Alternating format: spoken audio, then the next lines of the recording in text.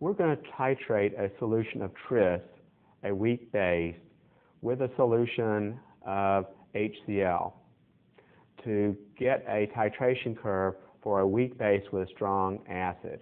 We're going to titrate a solution of approximately 0.1 molar tris with a solution of approximately 0.2 molar HCl. You will have the initial volume and molarity of tris and the molarity of the HCl solution. You should be able to calculate the equivalence point and the half equivalence point. You want to include these in the data that you're collecting. We're going to pipette 50 milliliters of the tris solution into the beaker.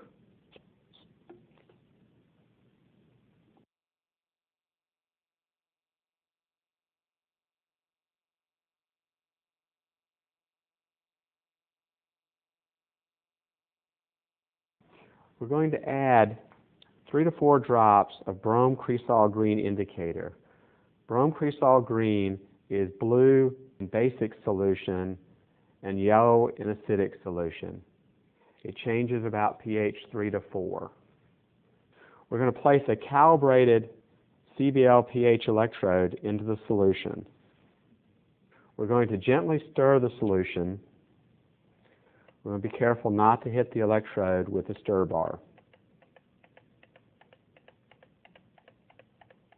We've already calibrated the pH electrode, so we're going to come down to collect data. We want trigger prompt, so we're going to come down to trigger prompt and press enter. We're going to wait 30 seconds for the electronics to warm up. Press enter. Our first data point will be when we've added no HCl solution. We've set the burette at 0.00 milliliters. When the CBL reading is stable, we're going to press trigger and we'll enter the volume on the calculator, 0.00 milliliters. We want more data, so we press more data. We're going to enter 2 milliliters of HCl. We're going to try and get as close to 2 milliliters as possible, but read your burette carefully, and you're going to enter that value on the CBL.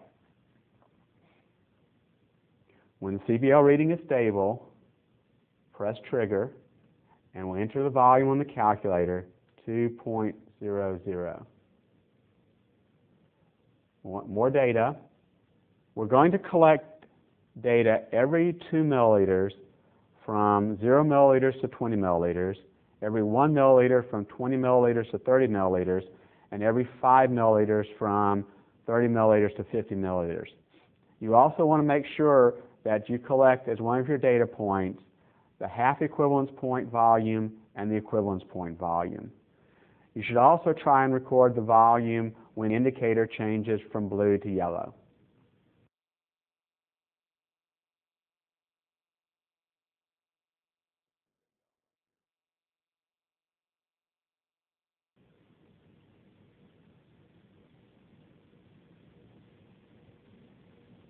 When you've reached 50 milliliters and the CBL reading is stable, press trigger, enter 50.00 milliliters on your calculator, press enter. You're now ready to stop. This is the graph of the titration of tris with HCl.